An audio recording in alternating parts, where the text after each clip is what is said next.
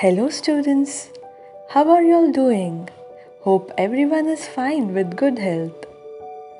I hope my video on chapter 1 is clear to all of you all. And today I shall begin a new chapter, chapter 2, Files and Folders in Windows 7. Many times you get worksheets on different subjects in the classroom. You work on these sheets and get checked from your teacher. At home, you file them in their respective folders. Now imagine that these worksheets are not bound together into their respective folders but are left loose at one place. What will happen then? These all worksheets will get mixed up. Finding a worksheet will be a difficult task. On the other hand, it will be quite easy to locate a worksheet when bound into a folder. Having a separate notebook for every subject will make locating even easier. To store our information properly, we have files and folders. Now let me explain to you all what these files and folders are. File is a collection of related information stored together. As we keep important papers in a file, similarly, any information in a computer is saved in the form of a file. Each file is given a name, which helps us to locate the file again when we need information stored in it. As we keep our files in an almirah or a file cabinet, similarly, a computer folder is like a cabinet where we keep relevant files. A folder can hold other folders as well.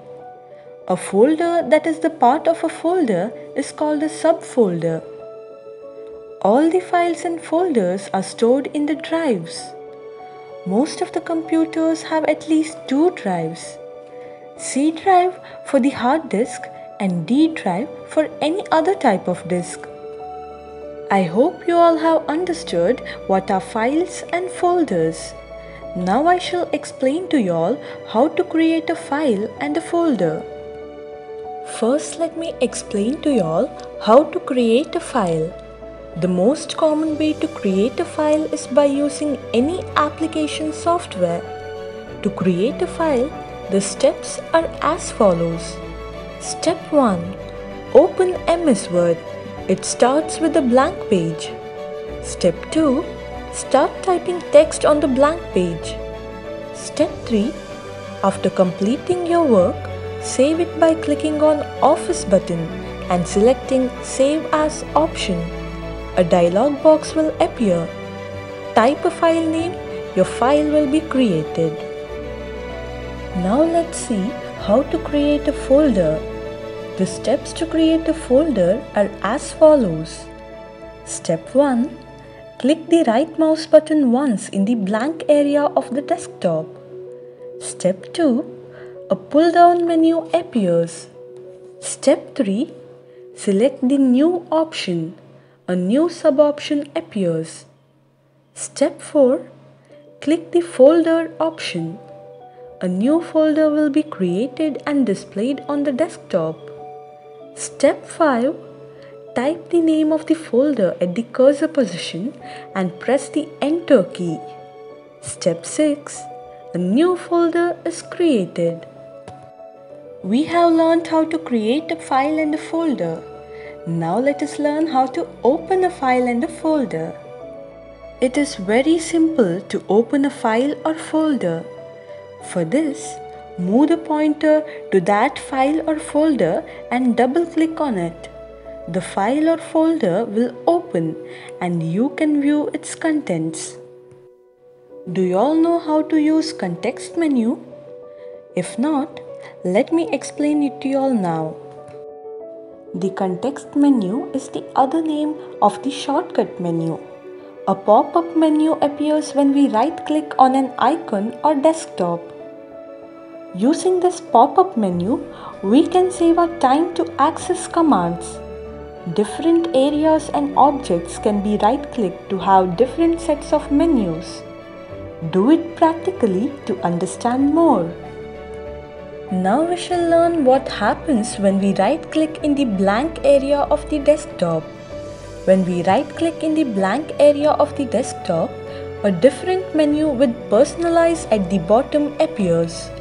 Using the Personalize option, we can change the background, setting of the desktop, screensaver, appearance of icons, menus, message box, font, color, etc.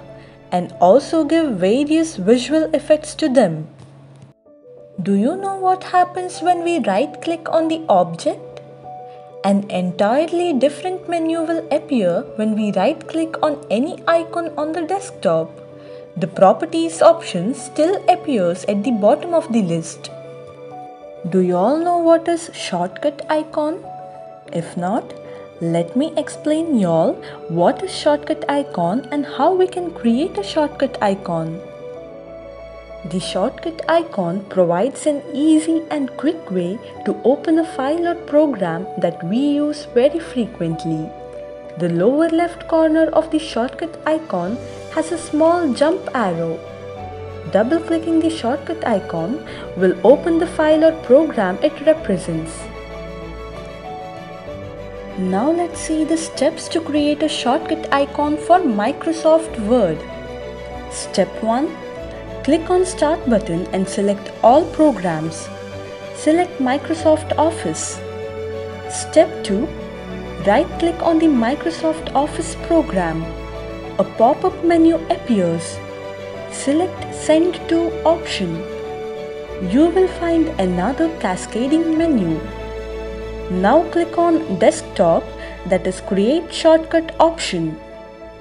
Step 3. A shortcut of Microsoft Word appears on the desktop with an jumping arrow in the lower left corner. Step 4. Now we can double-click on the shortcut icon to open the application directly. Now let us quickly summarize what we have learnt in this video. First, we learnt about files and folders. So what is a file? File is a collection of related information stored together. What is a folder? A computer folder is like a cabinet where we keep relevant files. And all these files and folders are stored in the drives. Next, we learnt about creating a file or a folder. The most common way to create a file is by using any application software. We also learnt about context menu. The context menu is the other name of the shortcut menu. And finally, we learnt about shortcut icon. The shortcut icon provides an easy and quick way to open a file or program that we use very frequently. Now we shall move on to exercises. Let's begin with tick the correct option. First question is, it is a collection of related information stored together. Option A, file. Option B, folder. Option C, drive. And the right option is option A, file. Second question is, a folder that is the part of a folder is called a option A, file. Option B, folder. Option C, subfolder. And the right option is option C, subfolder. Now we shall move on to fill in the blanks. First statement is, as we keep important papers in a file, similarly, any information in a computer is saved in the form of dash. And the right answer is, as we keep important papers in a file, similarly, any information in a computer is saved in the form of a file. Second statement is, a folder can hold other dash as well. And the right answer is, a folder can hold other folders as well. Third statement is, all the files and folders are stored in the dash. And the right answer is, all the files and folders are stored in the drives. Fourth statement is, the most common way to create a file is by using any dash software. And the right answer is, the most common way to create a file is by using any application software. Fifth statement is, when we right-click in the blank area of the dash, a different menu with properties at the bottom appears. And the right answer is, when we right-click in the blank area of the desktop, a different menu with properties at the bottom appears. Now we shall move on to write true or false for the following statements. First statement is, the operating system controls all the activities of a computer. And yes, it is true. Second statement is, the shortcut menu is also called the context menu. And yes, this is also true. Third statement is, a folder cannot hold other folders. Oops, this is false. And the right statement is, a folder can hold other folders as well. And now we shall move on to the last part of the video. Here are some interesting questions for y'all. Do try to answer them. Students, that's all for today. Hope my video is clear to y'all. If you have any doubts, do type it in the comment section. Stay home, stay safe, take care of yourselves.